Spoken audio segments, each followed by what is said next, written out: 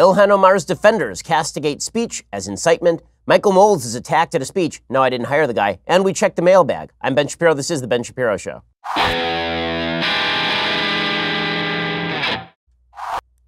I know, when I found out that Michael Knowles was attacked last night at a speech, my first thought was, well, thank God.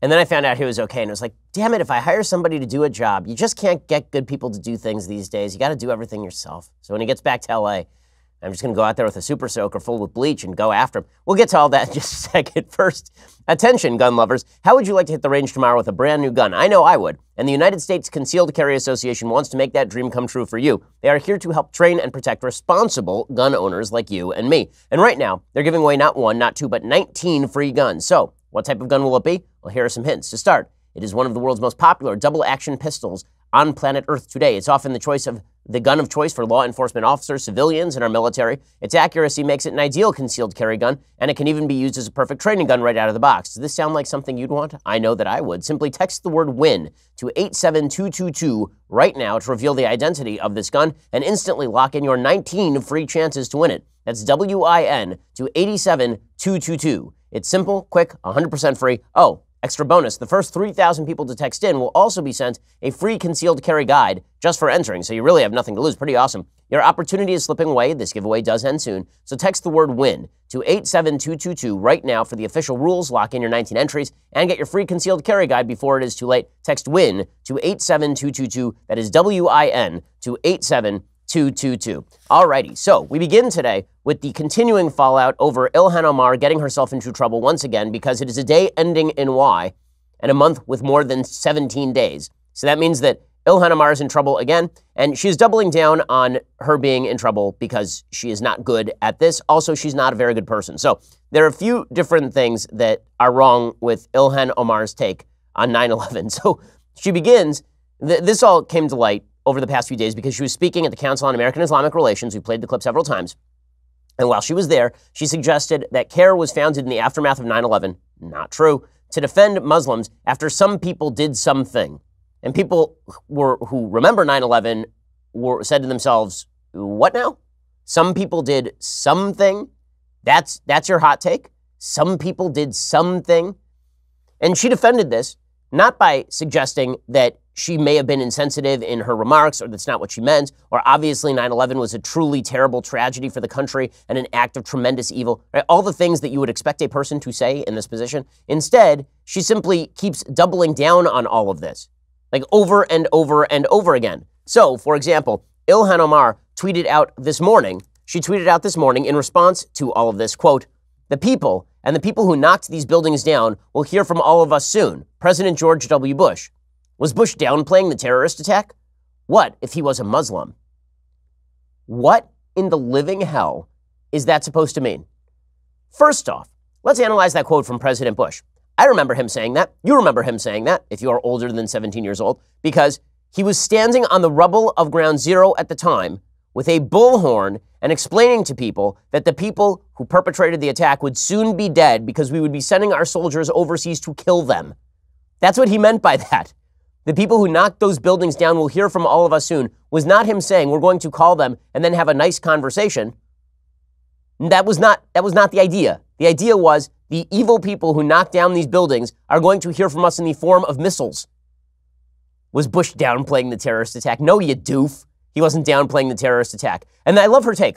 What if he was a Muslim? Right. The real victims of 9/11 were the Muslims, obviously. The real victims of 9/11 across the United States were Muslims. Now, I am old enough to remember all of this going down. And the media's chief concern, one of their chief concerns in the aftermath of 9/11 was the so-called Islamophobic backlash, which did not end up materializing. There's a lot of worry about Muslims being mistreated across the country. That did not end up materializing. And George W. Bush went out of his way over and over and over to separate Islam from the terrorists. I think he went overboard by characterizing Islam as a religion of peace, for example. I don't think he's an Islamic scholar, so I don't think that he had the expertise to do that. But he obviously was attempting to protect innocent Muslims from being lumped in with radical Muslims who had committed the terrorist atrocities. And yet Ilhan Omar continues with this narrative that Muslims were truly victimized on 9/11 as opposed to the people who were murdered in the 9/11 terror attacks. So you want to prove that you are sympathetic to the victims of 9/11, and your first response to all of this is to downplay 9/11 again by suggesting that that the real issue here is whether Bush was treated differently because he was not a Muslim guy. What in the living hell? Now, most Democrats are running for the hills. They're nowhere to be found. They won't comment on this stuff. The reason they won't comment on this stuff is because they are afraid of ticking off the fresh faces of the Democratic Party. You know, the ones who are drawing all the attention. Ilhan Omar, Rashida Tlaib, Alexander Ocasio-Cortez, who have formed the three dragons of the radical left. And most Democrats are refusing comment on this. They're running for the hills. They don't want anything to do with the comments, but they also don't want to tick off these three young women who are the new fresh faces, so fresh, so face of the Democratic Party. A couple exceptions. There is a top Democrat named Lujan who came out and said, yeah, this is not great stuff. This is, you know, she needs to do better than that. Those statements were not only hurtful to me, but extremely hurtful to everyone that was personally impacted by those terrorist attacks. No one should refer to what happened on 9/11 with terrorist attacks that killed thousands of Americans as something by some people. Okay, that person is the Assistant Speaker of the U.S. House of Representatives, Representative Ben Ray Lujan from New Mexico. Now, he is obviously right, but you're not hearing this overwhelmingly from the Democratic Party. Instead, what you're mostly hearing in the media is all of Ilhan Omar's radical friends, including anti-Semites like Rashida Tlaib and anti-Semite fellow travelers like AOC, come out and defend Ilhan Omar because they're the new diverse freshman class. Ooh! So here's Rashida Tlaib suggesting that the real problem here is that people don't like Ilhan Omar because she is a Somali woman of Muslim who is a Muslim. I'm not for policing people. You know, that's what they're doing to us women of color. I mean, think about it. This is a diverse class. They've never had two Muslim women. They've never had a Palestinian American. They've never had a woman that was a refugee. I mean, these are real life, impactful stories that come with us because our lens is so different. You know, this is not just about a Congress that looks differently, but we serve differently and we talk about these issues differently. But it's an institution that just is not ready for people like us. Oh, that's it. It must be the color of skin or the character of genitalia. It must be that you're a female or that you are Muslim or that you have a darker shade, a darker hue of skin color. It must be that, not the open anti-Semitism both you and Ilhan Omar repeatedly engage in. It can't be that Omar is a radical on foreign policy, which she is. Muslim or not, she is a radical on foreign policy. I will show you the evidence of this in just 1 second. But it must be that the criticism is all related to race. Now, weird, because there are other Muslims in the U.S. Congress, and they don't receive this kind of criticism because they don't say this kind of crap. There are other black people. There are other people who are of brown hue in the U.S. Congress who do not receive this kind of blowback because they're not routinely saying things that are disgusting in public. But it must be racism and sexism and bigotry and homophobia and all the rest.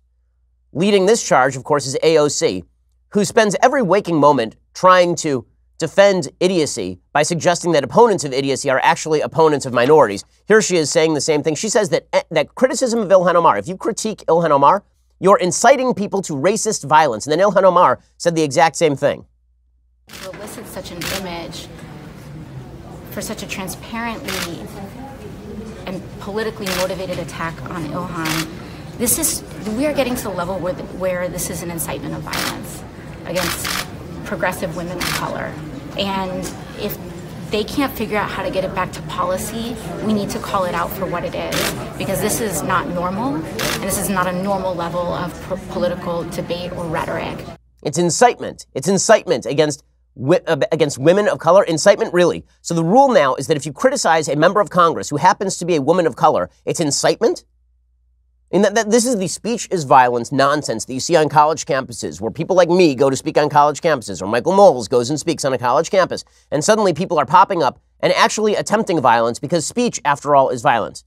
If the new standard is that harshly critiquing somebody is incitement to violence, then you know who's going to be responsible for violence? Ilhan Omar. Not 2 weeks ago, she suggested that Donald Trump was not a human. She said Barack Obama was a human, but Donald Trump is not a human. Which is worse, saying that Ilhan Omar said a terrible thing about 9/11, or that she downplayed 9/11, and that she said terrible things about America repeatedly? Or is it worse to call Donald Trump not human, to dehumanize a person by calling them not human? Which was more inciting? Which one? Here's Ilhan Omar saying that 2 weeks ago.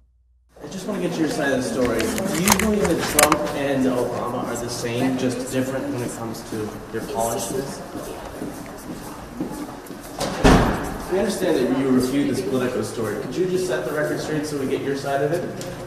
Do you think that President Obama is the same as President Trump? Absolutely not. That is silly to even think and equate the two. One is human, the other is... Is it true that you just think that he's more polished than Trump? One is human, the other is not. Okay, which one is more inciting, that or people pointing out that Ilhan Omar's comments about 9/11 were, at best, insensitive? At best. It's pretty incredible. AOC went even further than this. Again, it is amazing to me that people see her as an intellectual leader of her party. If this is the case, sell your bonds. Because my goodness, AOC tweeted this out about Dan Crenshaw. So Dan Crenshaw is one of the people who's been critical of Ilhan Omar's comments about 9/11. Representative Crenshaw from Texas served in Afghanistan, lost an eye to an IED in Afghanistan, did that defending Muslims in Afghanistan. So AOC tweets this out at Dan Crenshaw. So Dan Crenshaw had tweeted, first member of Congress to ever describe terrorists who killed thousands of Americans on 9/11 as some people who did something. Unbelievable. AOC responds, you refuse to co-sponsor the 9/11 Victims Compensation Fund, yet have the audacity to drum resentment toward Ilhan Omar with completely out-of-context quotes? In 2018, right-wing extremists were behind almost all U.S. domestic terrorist killings. Why don't you go do something about that? So there are about 8 lies in here. Number 1, he backs the 9/11 Victims Compensation Fund. So does Donald Trump, to the extent that even Jon Stewart has praised the Trump administration for their work on the 9/11 Victims Compensation Fund. Number 2, you don't have to co-sponsor a bill to support a bill. 3, she's really going to suggest that people like Ilhan Omar are doing more for 9/11 victims than Dan Crenshaw, who joined the military and lost an eye to fight the people who perpetrated 9/11? That's your take? While you were dancing on a rooftop and mixing drinks, that dude was over in Afghanistan serving and getting his eye blown out by an IED. That's your hot take? It's unreal. It's unreal. And then we're supposed to take these people seriously when they protest that, no, they love the American military. No, really, they take 9/11 super seriously. No, they really take terrorism seriously. By the way, the evidence that Ilhan Omar does not take terrorism seriously is not just that one clip. It's that over and over and over, she has said things that make it seem like she does not take terrorism particularly seriously. I will give you the evidence in 1 second. First, let's talk about hiring at your company. Hiring used to be difficult. Multiple job sites, stacks of resumes, a confusing review process. But today, hiring can be easy. You only have to go to one place to get it done. ZipRecruiter.com/dailywire. ZipRecruiter sends your job to over 100 of the web's leading job boards. But they don't stop there. With their powerful matching technology, ZipRecruiter scans thousands of resumes to find people with the right experience and then invites them to apply to your job. As applications come in, ZipRecruiter analyzes each one, spotlighting the top candidates so you never miss a great match. ZipRecruiter is so effective that 4 out of 5 employers who post on ZipRecruiter get a quality candidate through the site within the very first day. Right now, my listeners can try ZipRecruiter for free at this exclusive web address, ZipRecruiter.com/dailywire. That is ZipRecruiter.com/dailywire, DAILYWIRE. ZipRecruiter.com/dailywire. ZipRecruiter is indeed the smartest way to hire. If you want to upgrade your business, there's really only one company that you should be using for your hiring. That is ZipRecruiter.com/dailywire. Give them a try for free at ZipRecruiter.com/dailywire. Okay, so Ilhan Omar is protesting that no.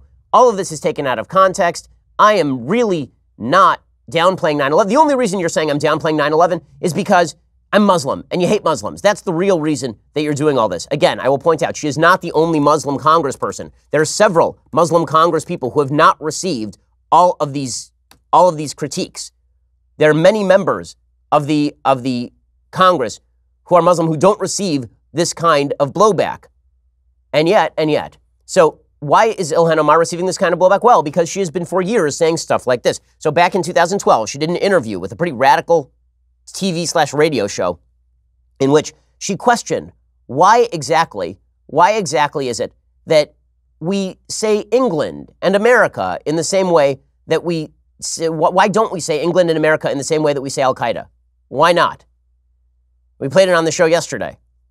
And she did a full clip where she was joking and laughing about Hamas and Hezbollah and Al-Qaeda. She said that she took a class where the professor, every time he said Al-Qaeda, he said Al-Qaeda with like a feeling of dread. Why didn't he say England or America or the army in the same way? Because those are terrorist groups, lady. That's why.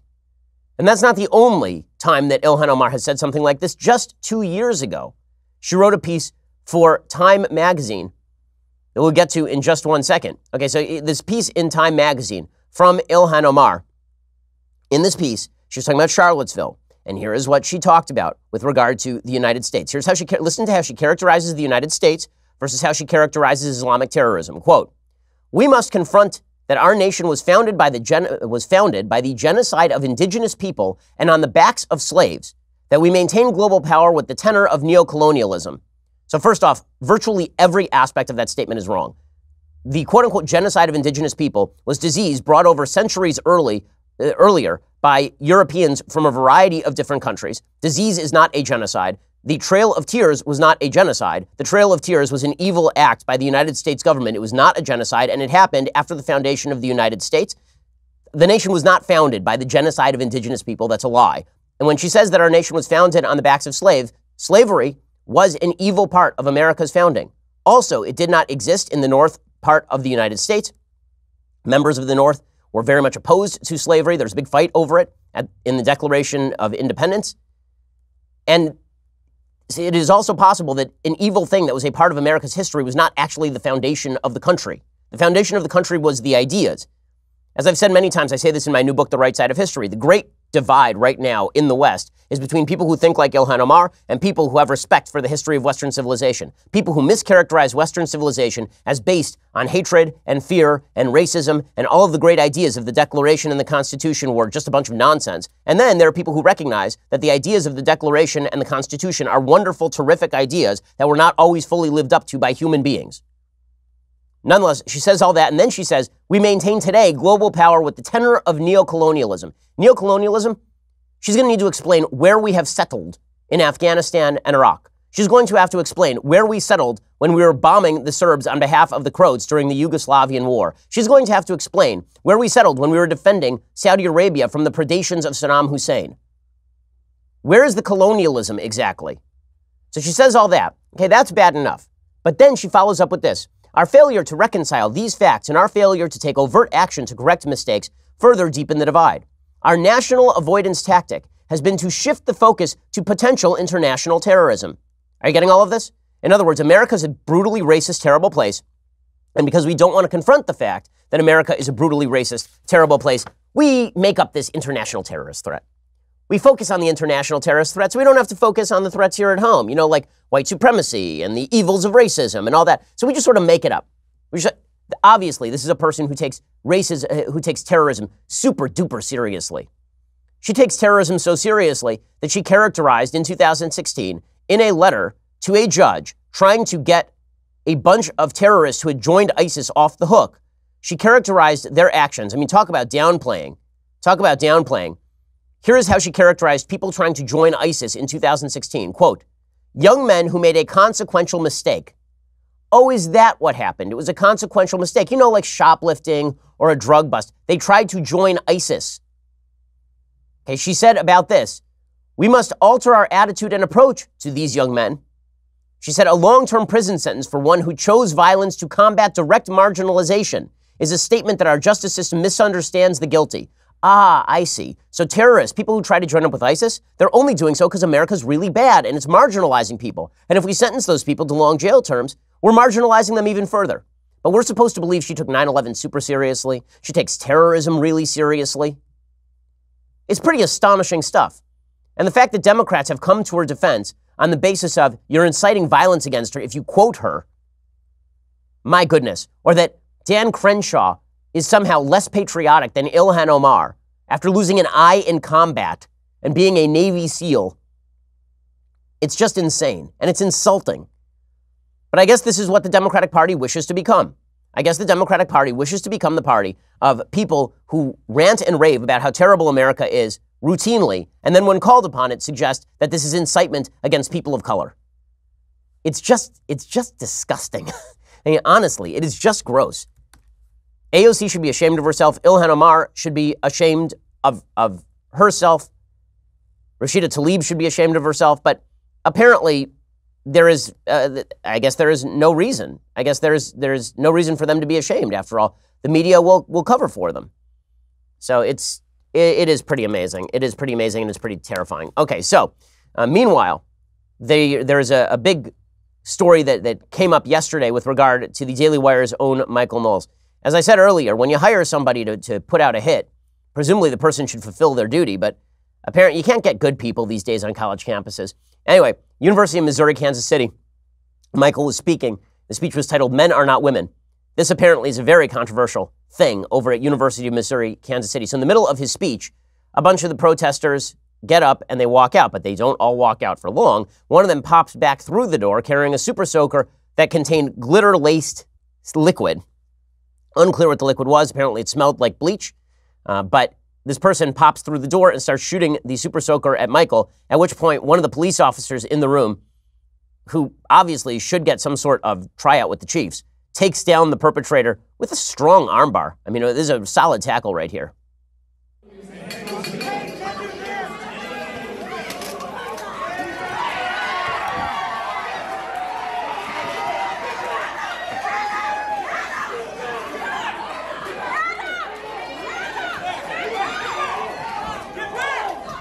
Okay, so good times over there. Good times over there, and Michael handled it with aplomb. He was totally fine. You know, thank God. This sort of stuff happens on campuses all too often, but that's pretty astonishing stuff. Then the media covered it as though it was a mere allegation. Oh, allegedly somebody popped through the door and shot something at Knowles. It was on tape, guys. It was on tape, and that does demonstrate how crazy things have become on campus. Campuses have become a disaster area. Now, most campuses are not like this. I visit lots and lots of campuses, but the fact is I also have better security than Knowles does. I mean, whenever I speak, because campuses are aware of the kind of controversy it causes, they have lots and lots of security. So nothing like this has ever gotten close to me. But Knowles had a little less security, and protesters decided to do something like that. If that gets in Knowles' eyes, obviously, it's a big problem. This is what comes of the mentality that says that speech is violence. So Michael's speech is a form of violence. You can use violence against his speech. If you use speech against Ilhan Omar, then that is a form of incitement to violence. Amazing, amazing, terrible mentality. Okay, coming up, we'll get to President Trump on illegal immigration because there's a breaking story that's getting a lot of play, and I'm not sure exactly why. First, code names, deception, gadgets. It might seem like something out of the movies, but these are just some of the essential components of being a spy. Most spies are actually ordinary, forgettable people, which makes them all the more dangerous. So what does it really take to be a spy? Every single week, the Parcast original, Espionage, tells the stories of the world's most incredible undercover missions and how those covert operations succeeded or failed. Find out the real-world spy tactics required to impersonate, exploit, infiltrate the most confidential places in the world. You'll be fascinated by the story of KGB operative Vasily Mitrokhin, who risked his life hiding highly classified material from Russian secret services and bringing it to the West. You'll be astounded by the life of Morton Storm, a former Islamic radical who left the religion to work for the Danish Security and Intelligence Service as a spy in Islamic militant circles. Search for and subscribe to Espionage wherever you listen to podcasts. It's really terrific. I've listened to a bit of it. Again, search Espionage or visit parcast.com/espionage to listen right now. This is really cool stuff, and it does blow up a lot of your preconceptions about what exactly espionage constitutes. Go check it out right now. Search Espionage or visit parcast.com/espionage to listen right now. Go check it out. Okay, so President Trump is now being ripped upon because there was a proposal that was made inside the White House that would have directed a lot of the illegal immigrants who could not be absorbed by Border Patrol. They didn't have enough beds. The White House had thought about directing those illegal immigrants to sanctuary cities. You can send them to Democratic areas and let the Democrats deal with the fallout from illegal immigration if they won't actually give us the money that we need to fund the border wall or the beds. According to the Washington Post, White House officials have tried to pressure U.S. immigration authorities to release detainees onto the streets of sanctuary cities to retaliate against President Trump's political adversaries, according to Department of Homeland Security officials and email messages reviewed by the Washington Post.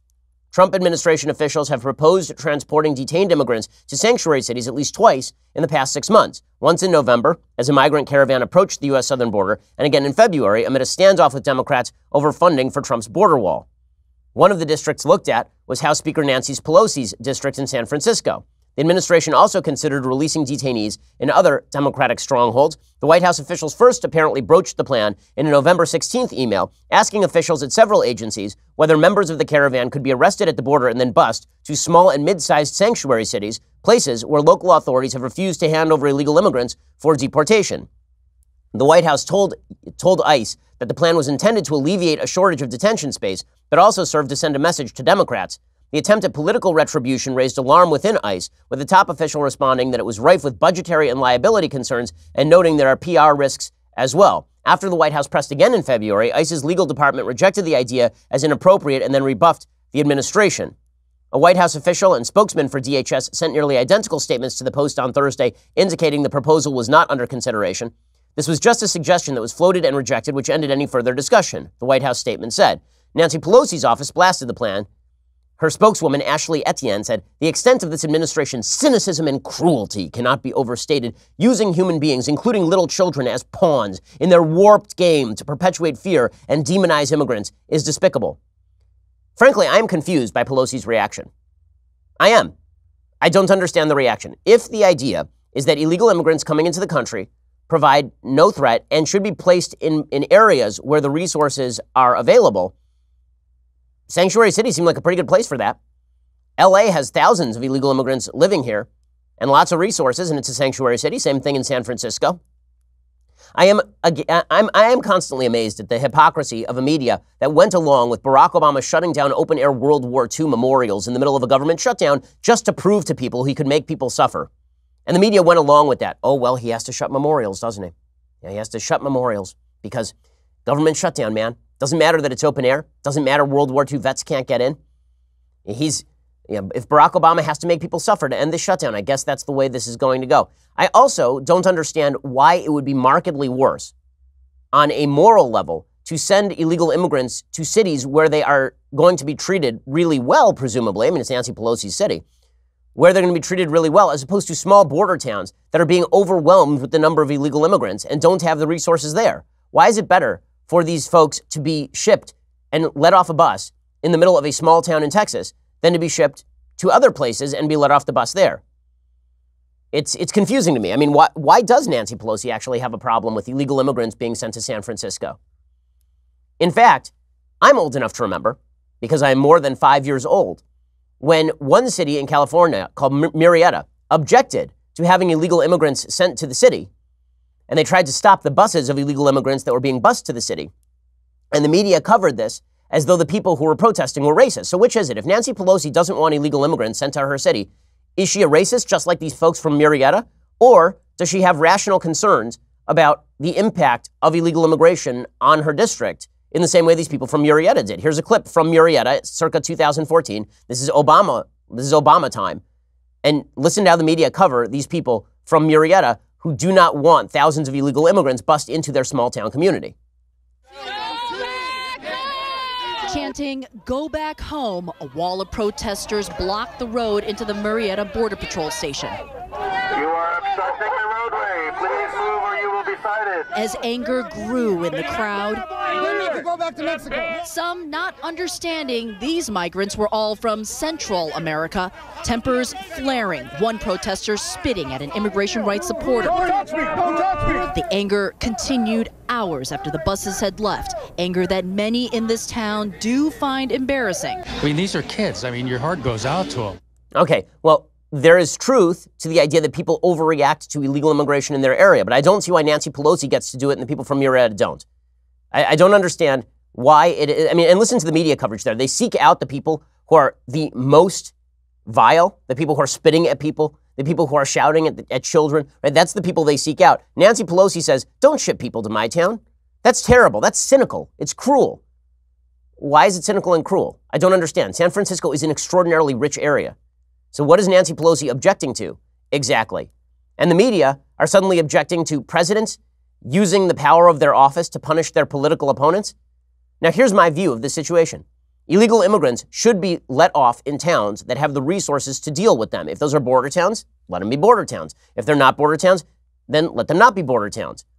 But in reality, none of these illegal immigrants should be being released into the general population at all. What we should be having are enough beds at the border to take care of these people. And it is the Democrats' fault that those beds are not available, specifically because Democrats want people released into the general population. Democrats are pushing catch and release. If Democrats push catch and release, it doesn't seem unreasonable to me for the Trump administration to say, okay, well, then you get to deal with the consequences of catch and release, as opposed to these people in small border towns who didn't sign up for this. You signed them up for this? Well, maybe you ought to bear the impact, the human impact of illegal immigration. meaning a strain on your local resources. Now, I understand why people see that as a cynical political move by the Trump administration. It is a cynical move by the Trump administration. What I don't understand is how those same people cannot see it as cynical for Nancy Pelosi to oppose funding necessary at the border and then object when people are sent to her town. How can you have it both ways? I am confused by this, to be frank. If you are a sanctuary city and you are saying that you're not even going to report to ICE when illegal immigrants show up in your town and commit crimes, then why do you object to more illegal immigrants being sent to your town? It's pretty amazing. According to the Washington Post, the White House believed it could punish Democrats, including Pelosi, by busing ICE detainees into their districts before their release, according to 2 DHS whistleblowers. One of the whistleblowers spoke with the Post. Several DHS officials confirmed the accounts. They spoke on the condition of anonymity to discuss internal deliberations. Again, why do Democrats view it as a punishment? Why aren't Democrats like, great, we want more of these people. We can take care of them better than you can. Wouldn't that be the smart political play here? According to these 2 DHS officials, who was a senior Trump advisor, Stephen Miller, who discussed the proposal, I'll be interested to see how all the late-night comedians treat this. Oh, it's absolute cruelty to ship illegal immigrants to L.A. and San Francisco. Ooh. But I thought the goal was to get to L.A. or San Francisco for a lot of these folks. Wouldn't it be better for us to just bust them there directly, actually? Matthew Albence, his ICE's acting deputy director, immediately questioned the proposal in November. He said, as acting deputy, I was not pressured by anyone at the White House on this issue. I was asked my opinion. I provided it. My advice was heeded, which is also true. The proposal itself, I am saying, is politically understandable. The Democratic response is not politically understandable. And also, the Trump administration didn't do it because of liability issues, presumably. Homeland Security officials said the sanctuary city request was unnerving, and it underscores the political pressure Trump and Miller have put on ICE and other DHS agencies at a time when the president is furious about the biggest border surge in more than a decade. One congressional investigator said it was basically an idea Miller wanted that nobody else wanted to carry out. By the way, that's not what I'm hearing from inside the White House. I'm hearing it was actually somebody else who originally proposed this. What happened here is that Stephen Miller called people at ICE, said if they're going to cut funding, you've got to make sure you're releasing people in Pelosi's district and other congressional districts. Apparently, the idea was not presented to Ronald Vitiello, the agency's acting director. The day after the nomination was rescinded, President Trump said he wanted to put someone tougher over at ICE. According to a person named Mae Davis, deputy assistant to the president, deputy White House policy coordinator, the idea was raised by 1 or 2 principals that if we are unable to build sufficient temporary housing, caravan members be bused to small and mid-sized sanctuary cities. There's not a White House decision on all of this. One of the DHS officials said it was retaliation to show them your lack of cooperation has impact. I think they thought it would put pressure on those communities to understand, I guess, a different perspective on why you need more immigration money for detention beds. A formal legal review was never completed, so this thing didn't even go very far. Nonetheless, the very idea is deeply offensive. I'm wondering why Democrats think that's offensive. Really, if you're not going to provide the detention beds, I am confused. Frankly, I'm confused. Okay, in just a second, we are going to get to the latest on Julian Assange, plus we'll jump into the mailbag. First, it is time to move on to my all-time favorite underdog success story, Movement watches. First of all, they make great watches, Movement watches. You see this magnificent piece of wristwear? Okay, check this out. It is spare, it is minimalist, and it tells me the time, and it looks great. Movement was founded on the belief that style shouldn't break the bank. They've sold almost 2 million watches worldwide by bringing quality designs at fair prices. The watches are just spectacular. As you see, I wear one. I have 2 of them. My wife has one. My parents have one. I get them for everybody because they're really great and they don't cost me an arm and a leg. You guys know I'm all about supporting ground-up entrepreneurs who work hard for what they want. That's why I love Movement so much. They are a true success story. It makes wearing their products that much more meaningful. They came up and made a name for themselves in one of the most established markets in the world. They reached exponential growth, which is absolutely incredible for such a young team. Movement watches are all about looking good while keeping it simple. They don't tell you how many steps you've taken or blow your wrist up with text messages. Movement watches start at just $95. You're looking at $400 for the same quality from a traditional brand. Clean design, minimal, really quality products. Movement has sold almost 2 million watches in over 160 countries.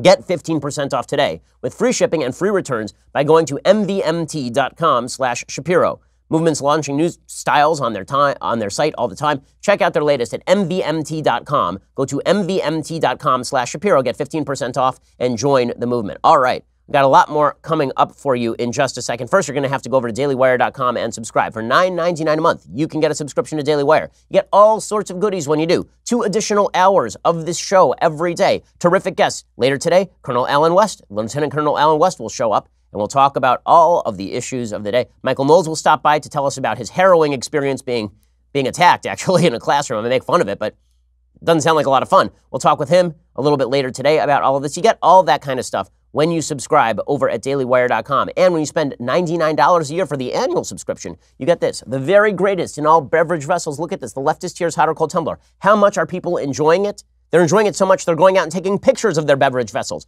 Now is the time of the week when we give a shout out to one of our many Daily Wire subscribers. Today, Kevin, Wrangler USMC on Twitter. Thank you for supporting what we do in this photo. Kevin's Leftist Tears tumbler is keeping him company on the links. You will notice that the turf is a luscious green. I assume that's because Kevin has been watering the grass with the contents of his Leftist Tears tumbler, which has been overflowing ever since Bibi Netanyahu was reelected earlier this week. Kevin, thank you for being a subscriber. We really appreciate it. Also, when you subscribe, you don't only get the tumbler, you also get early access to our Sunday special. It features Lauren Chen this week.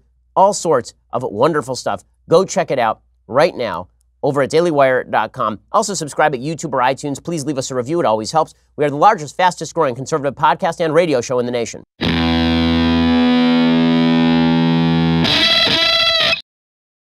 Okay, so let's talk for just a second about the latest on Julian Assange. So Assange was arrested yesterday. The head of WikiLeaks was arrested. He was tossed out of the Ecuadorian embassy after he started releasing government documents. Apparently, the guy is just a turd. And when I say he's a turd, I mean he literally was taking feces and smearing it on the wall before he left. I don't know what the obsession is with weirdos and feces, but odd. So he did that at the Ecuadorian embassy.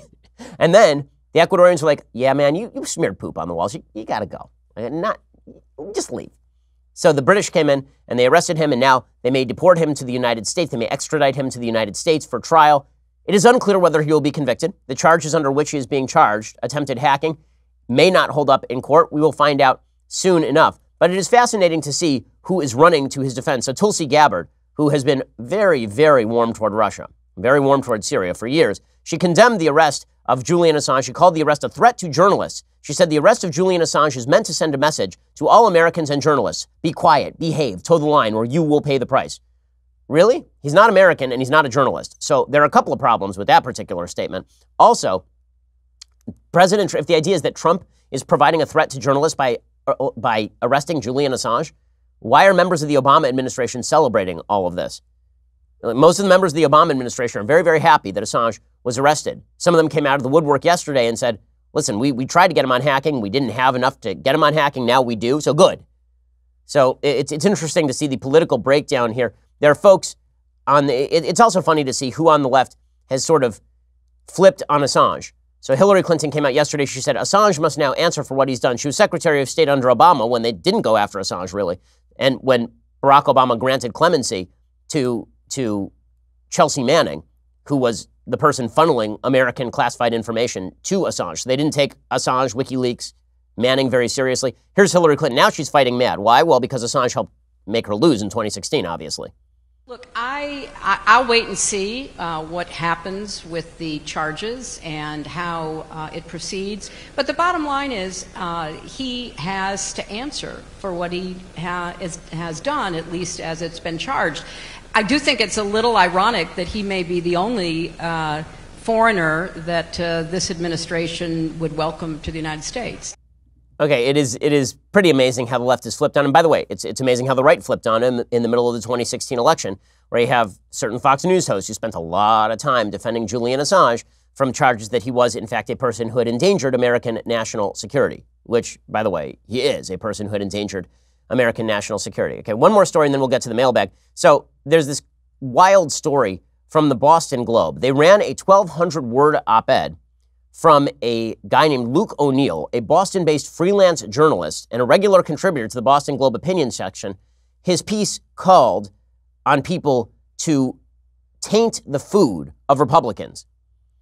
He said at one point, the original op-ed suggested that one of the biggest regrets he had in his life was not pissing in Bill Kristol's salmon in the middle of the Iraq War. And the end of his piece, he suggested that patriotic waiters should somehow taint the food of Kirstjen Nielsen. He said, keep Kirstjen Nielsen unemployed and eating Grubhub over her kitchen sink. As for the waiters out there, I'm not saying you should tamper with anyone's food, as that could get you into trouble. You might lose your serving job, but you'd be serving America, and you won't have any regrets years later. How delightful. So this person was then suspended by the Globe, And then he was angry at the Globe for suspending him. He has every right to be angry at the Globe for suspending him. They knew what they were printing. They edited it. So I don't feel bad for the Globe. The Globe deserves everything it gets, but it does betray a certain mentality. At no point did I ever think that it was okay. Did anyone on the right that I'm aware of ever think that it was okay to defile the food that Barack Obama ate or that Eric Holder ate? Things have gone completely mad. Really completely mad. Okay, time for some mailbag questions. So let's mailbag it up here. All right. James says, "Hi, Ben. I found myself wondering recently how I can simultaneously believe the following two statements. Man was made in God's image. The line between good and evil cuts through the heart of every human being. How do you square man's capacity for evil with the divinity of our souls?" Well, there are several interesting spiritual takes on this particular question. The traditional Thomistic take is that evil is a lack of good. It is a diminished good. So God creates good, and then we, because we have free will, diminish that good, and that's what evil is. That is one view of what evil is. Another view of what evil is that God made us effectively in two parts. He made the animal side of us, the animal side of our soul. This is the Kabbalistic view, the Jewish Kabbalistic view. And then and that is all of our desires, which can be used for perversion or they can be used for channeled toward good. And then there's the divine spark that he put within all of us, which is our creative faculty, our ability to choose. That's the part of us that is good. But we have to use that good in order to pursue good, or because we're given free will, we can use that good to pursue evil. The Jewish view is that we have what we call the Yetzer Hara and the Yetzer HaTov. We have drives to do good and we have drives to do bad. And those are implanted with us because we have creative capacity and free will. So God did create human beings with the capacity to do evil, but he did not force us to do evil. He encourages us to choose good. What makes us human is the fact that we have that choice. Without the presence or possibility of evil, there is no choice. Indeed, you then become a deterministic mechanism that always chooses good. That's what the angels are in Jewish theology.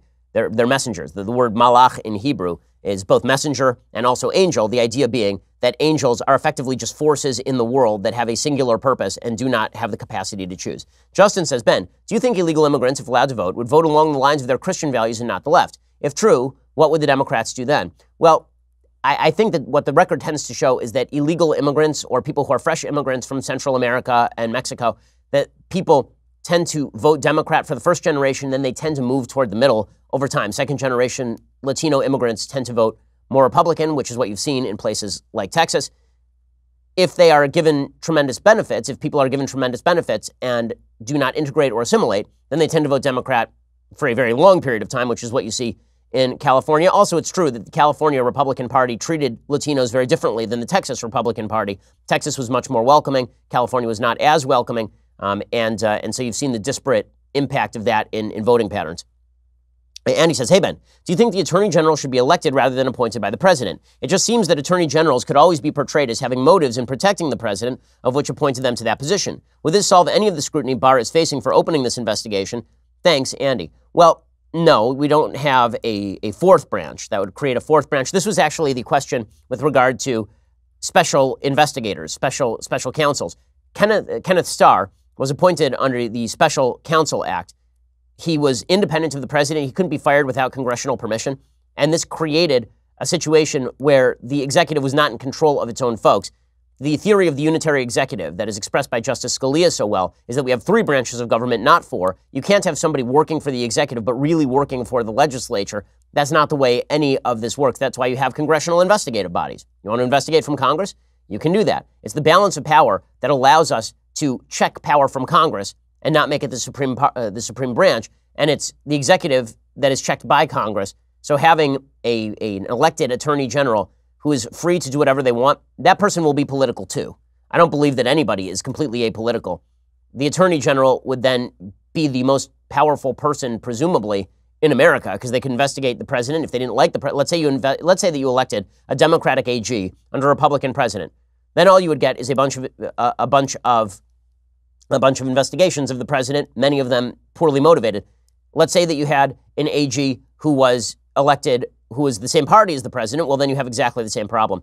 Ophir says, hello, Ben. Should the U.S. leave the UN? What are the repercussions of leaving the UN? Yes, the United States should defund the UN and leave the UN and bulldoze the building and build apartment buildings on it.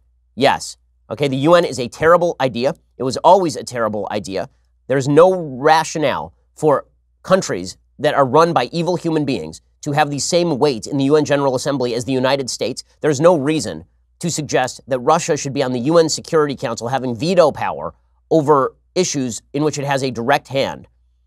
Direct negotiations with Russia are a better idea than the UN Security Council.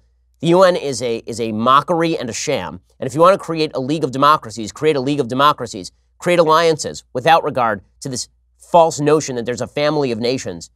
There is no family of nations. There are good nations in terms of leadership. There are bad nations in terms of leadership. To pretend that they are all on an equivalent plane is absurd. And that's why you see these ridiculous stories all too often with like Iran on the Women's Rights Council or something. Dylan says, is there any non-religious way to explain the difference between humans and animals? Is there any way to argue that humans are special without relying on God? If not, then how can non-religious people be convinced that humans are more valuable than animals? Or how can they be convinced that God is the reason behind what separates us? Thanks. Well, this is one of the questions that I ask in my new book, bestseller, The Right Side of History, the #1 New York Times bestseller. My answer here is no, that if you are a complete scientific materialist, there is nothing that distinguishes us from a fly, let alone from a monkey. So why, like, the capacity for reason is just a more complex firing of neurons, and there is nothing more moral about that per se.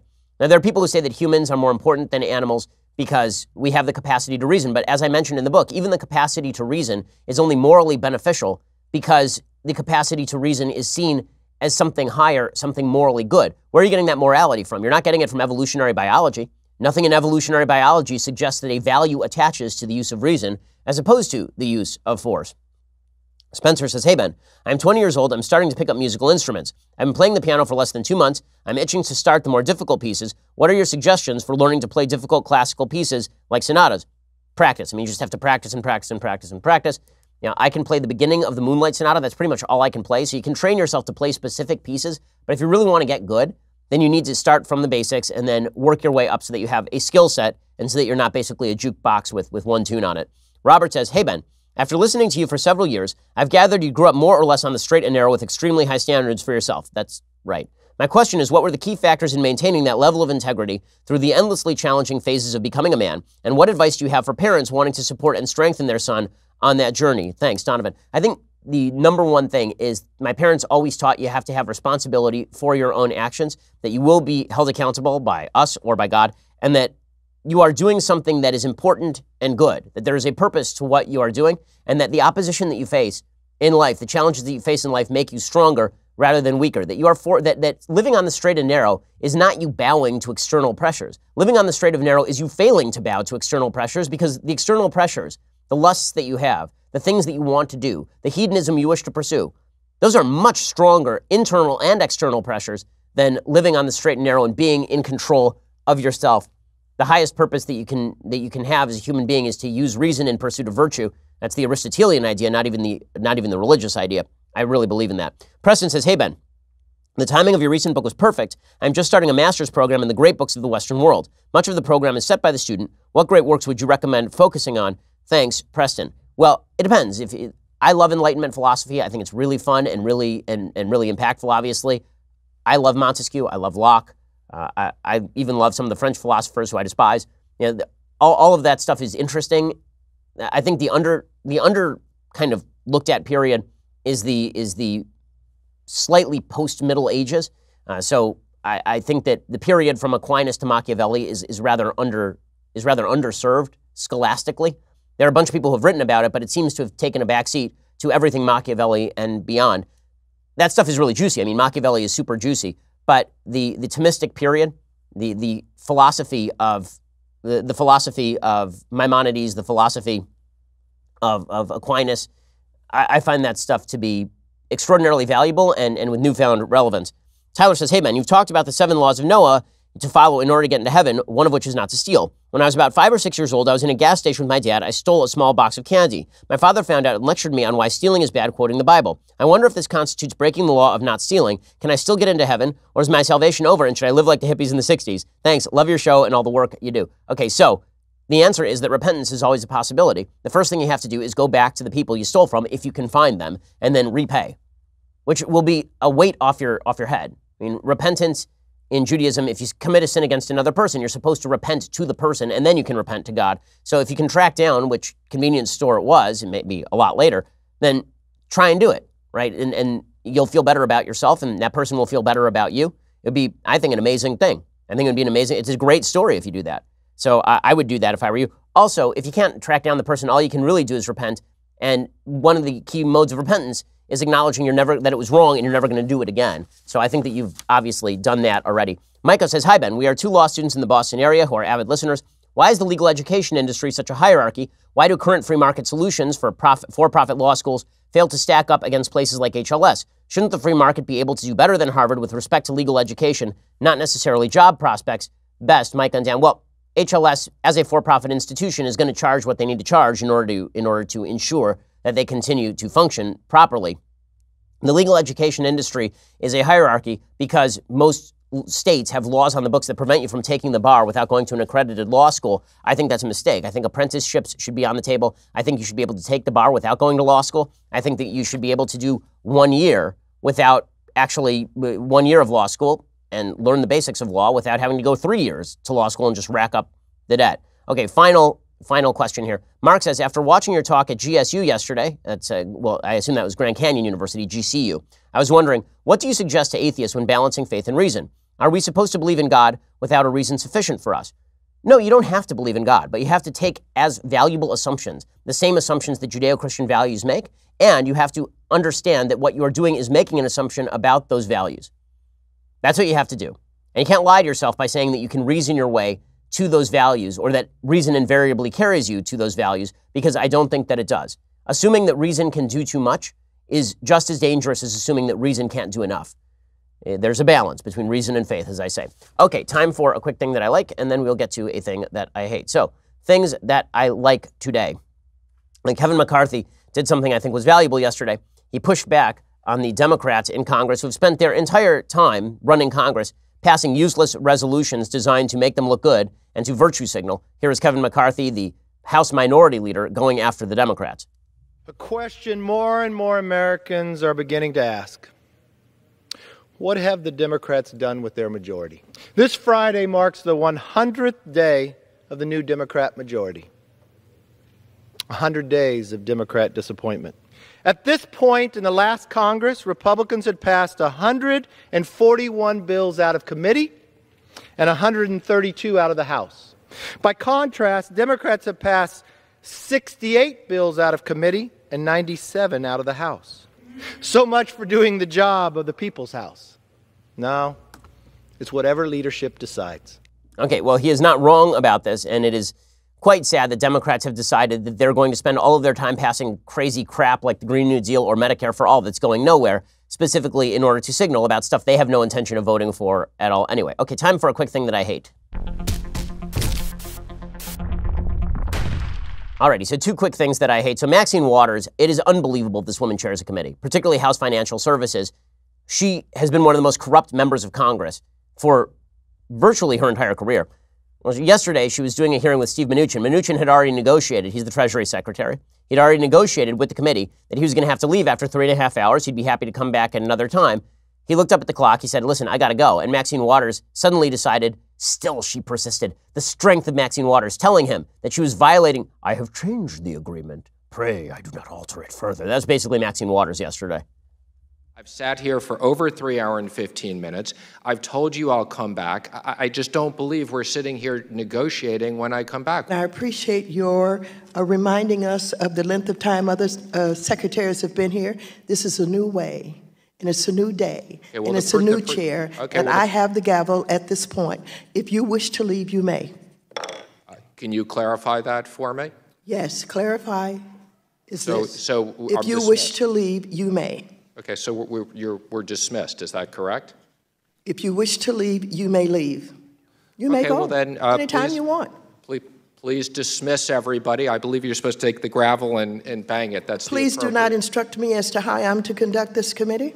She's a crazy person. She's crazy. If you want to leave, you may. And he's saying, like, I need you to dismiss me so that you don't hold me in contempt when I get up and walk out of the room. Like, what the hell? What is wrong with you? What is this nonsense? This is just as bad as when you had Ilhan Omar questioning, who is it, Elliot Brand, and saying to him, so, do you support genocide in South America? And he's like, no. And she goes, I'll take that as a yes. What the hell is wrong with these people? What is wrong with Maxine Waters? Just say, yes, you're dismissed. But she doesn't want to do that. She wants to do the I'm standing up to power. And the media treat this as though she's standing up to power. She is the power. There's no standing up to power there. He pre-negotiated the time he would be there. And then she violated that agreement. And he said, can I go? And she's like, you can leave if you want. He's like, okay, well then dismiss me so that you don't hold me in contempt. She's like, I'm not going to do that. You make the decision. Well, what? What? How do we elect these people? The hell is wrong with this country? My goodness. Okay, speaking of what the hell is wrong with this country, San Jose Airport has decided it is deeply necessary to place LGBTQ pride flags in the airport in front of a Chick-fil-A, as though people who work at Chick-fil-A give two craps about this. The San Jose City Council voted 11-0 on Tuesday to hang rainbow flags in support of LGBTQ people and pink, blue, and white flags for transgender rights at or near a Chick-fil-A, due to open in May at San Jose International Airport. What spiteful garbage human beings. San Jose City Council. And this is the equivalent, it really is the equivalent of there's a gay bakery that opens in a small Midwestern town, and the city council votes to put a bunch of crosses up on flags across from the gay bakery. Chick-fil-A has not discriminated against gay people. The owner of Chick-fil-A, Dan Cathy, backs traditional marriage. We are 6 years after he made a statement about it, and they are still doing this spiteful nonsense where Chick-fil-A is deeply evil because the owner holds a different position on traditional marriage and homosexual sin. That's where we are as a country. I'm so glad that the San Jose City Council has solved all of their problems, and now they're going to try and shame, what, the employees of the local Chick-fil-A? How often do you think Dan Cathy is going to go there? You think Dan Cathy is going to stand in the window and then stare angrily out the window at the gay flags? What do these people think they're accomplishing? The answer is nothing. They think that they are suckering their own population into believing that they have done something meaningful by merely virtue signaling with the stupidest possible methodology. What idiocy. Okay, we'll be back here later today for 2 more hours. If you subscribe, you get that. If not, then we will see you here on Monday. Have a wonderful weekend. I'm Ben Shapiro. This is The Ben Shapiro Show.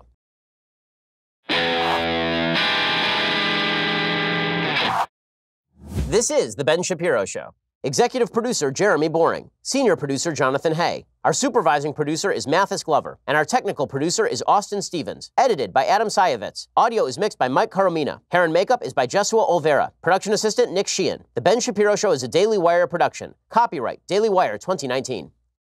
Hey, it's Andrew Klavan, host of The Andrew Klavan Show. You know, Confucius said if you want to know the truth, you have to use the proper names for things. Can anyone deny that the left has made that almost impossible, whether it's calling the FBI spying, or calling Julian Assange's spying journalism? They always get it wrong. I'm Andrew Klavan. That's on The Andrew Klavan Show.